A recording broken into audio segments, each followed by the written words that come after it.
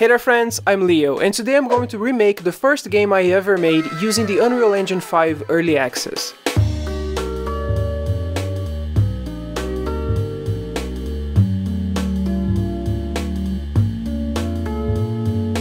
You know, it's funny, I had this page on my itch.io that is private called My First Game Ever Backup, and I knew that someday I would try to remake the great Growing Zorg. The first time I made this game, it was just me and two guys working on it over the course of a weekend. So this time I also wanted to make it consistent and also make the game from start to finish in a weekend. So just like 2 or mostly 3 days. You know, I even forgot the game mechanics, so I had to replay it to know what I did the first time around. Okay, so apparently I have to click and drag, and this is going to change the potion.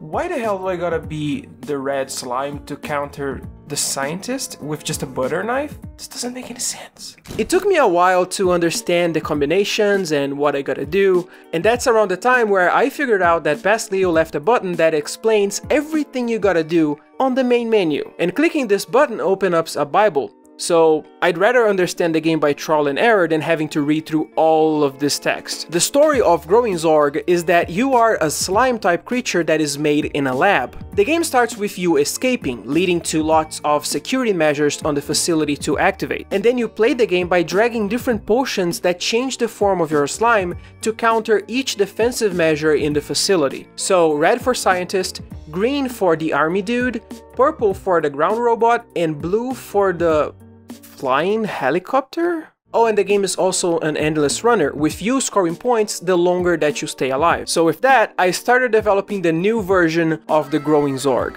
The first thing I started working on was the player models. The idea here is that I would make 4 variations of the player that you can switch as you go throughout the game. I was a little bit conflicted because how the hell am I supposed to do a realistic slime? Especially with the goofy ass helmet and even the weird wings on the purple slime. The answer is I don't. I found a really good starting point using this slime shader that I found on YouTube. I added a couple of things to this material depending on the slime version. For example, the red one, it has some lava flowing through it, and I used an emissive value using an alpha map. The characters also needed some very basic animation, so I quickly added some bones and made them look like they are always moving forward.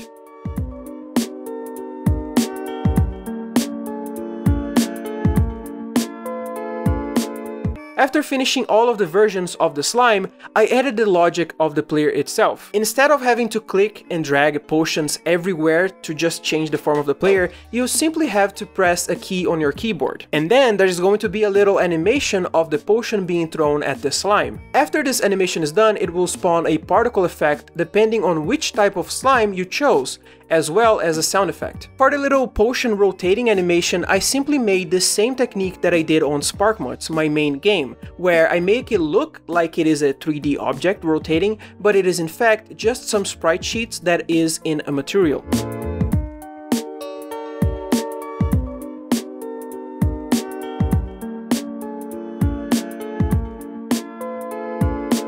The player will also take care of adding speed the more time you stay alive, and that is also going to be used on the score system that I'm going to add later. So now that we have remade the player models, let's remake the enemies. For the human characters, I used the epic MetaHuman creator that allows you to make very quickly characters to use in engine.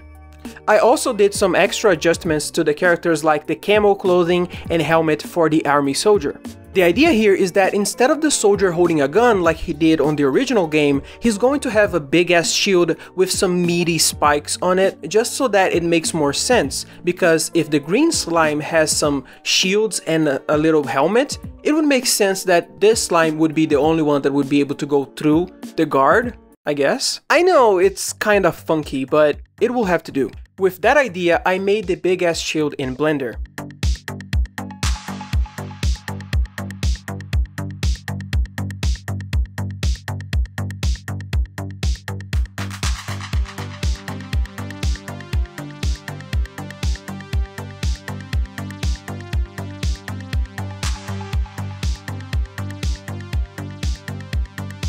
Yes, I know, this looks like the most realistic thing you've ever seen in your entire life. Oh, and what about the material? It totally didn't just look like I thrown in a smart material from Substance and hope for the best.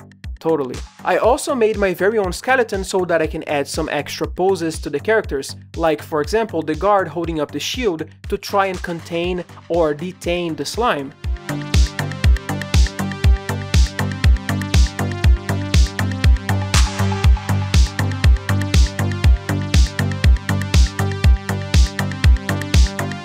That didn't work out that smoothly. I will probably need to change a few settings in the MetaHuman retargeting poses, but it is going to do for now. For the scientist, I used an animation from a free pack that Epic provides that just give you some poses to use with guns. Now, bear with me.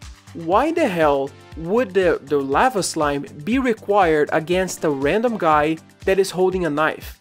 Why do you even need the lava slime for that? Doesn't make any sense, right? So what if the scientist guy has a kind of a cryogenic weapon that is supposed to throw in some liquid nitrogen into the enemy slime? So I got the cryo cannon from my main game and I imported that in. Combined with the animation and some particle effects, it ended up looking like it makes sense. Kinda, I guess. Now, for the robot enemies, I quickly made some models in Blender, changing a few things to just make a little bit more sense, like the weird helicopter thing is now a drone.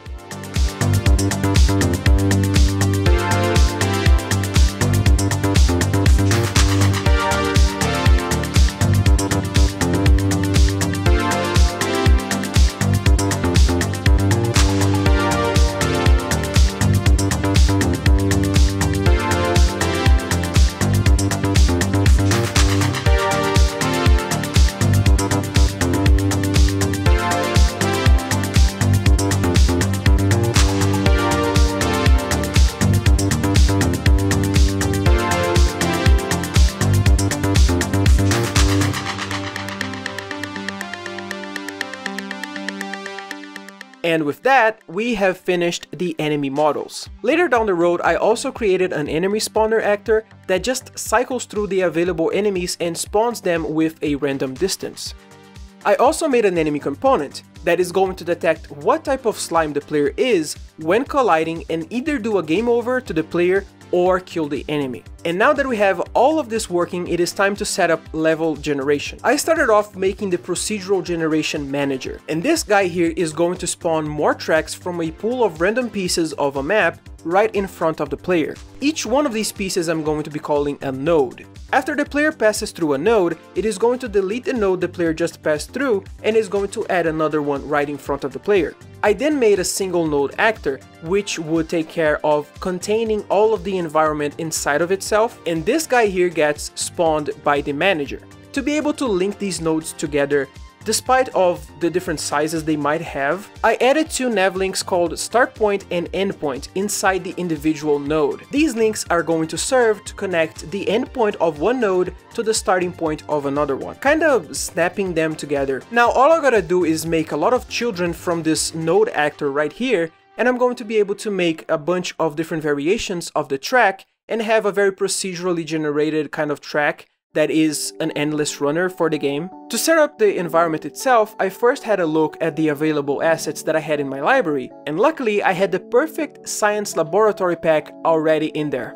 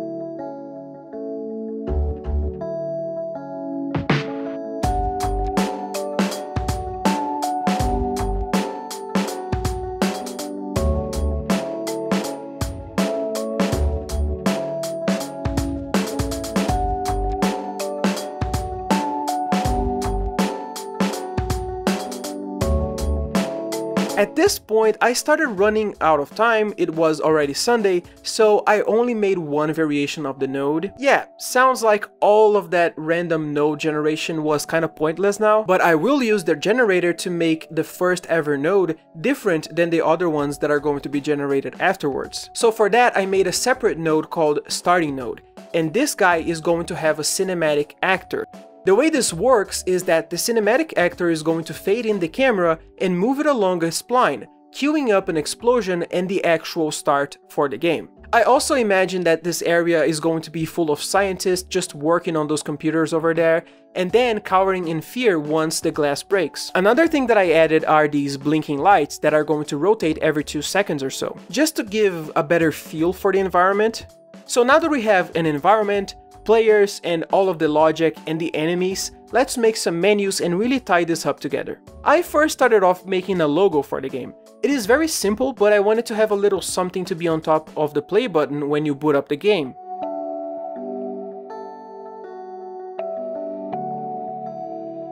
Once the logo was finished, I added a couple of buttons and then I made a main menu scene, with the play button opening the game and the quit button just quitting the game. The other menu that I did was a very simple game over screen that plays when the player is defeated. This game over screen has a very simple animation to kind of smoothly fade in once the player loses, something that I quickly did using the animation tracks of the UMG system for Unreal. The last thing we need now is some sound effects for potions and the music of the game. Here is what Growing Zorg used to sound like on the original release.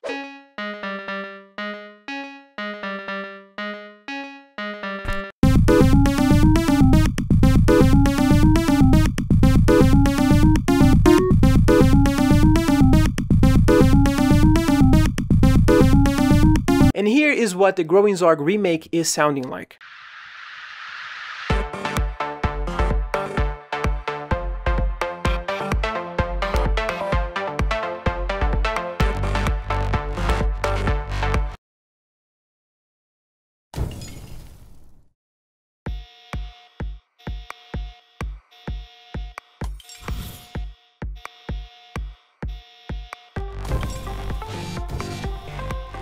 For these soundtracks, I used a website called Acret, which generates music from an AI. You basically have a unique piece of music with just a click of a button. And if you don't like the music, you can just generate it again. And then these soundtracks can be used on your games, on your YouTube channel, anywhere you want, commercially or not. You can also change the type of song that you want by choosing a couple of different presets, as well as change the instruments or some stuff on the composition after the song is generated. It's honestly pretty great. For the sound effects, I used a website called SoundSnap.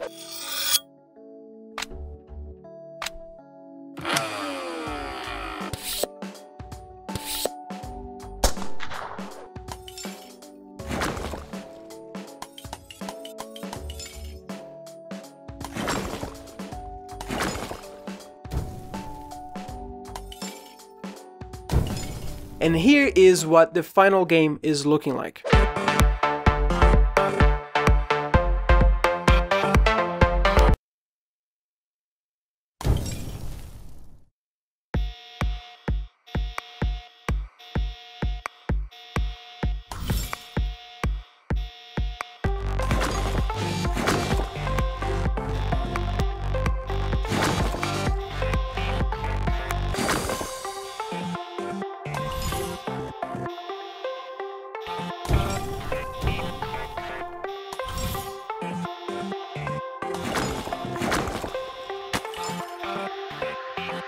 If you want, you can download the game. The link is going to be down in the pinned comment. I was finally able to compile a game in Unreal 5. Also, be sure to check out Sparkmuts, my indie game on Steam. I also have a YouTube devlog series about it, so subscribe if you enjoy game dev content. Check out the Discord server too and become a part of the community.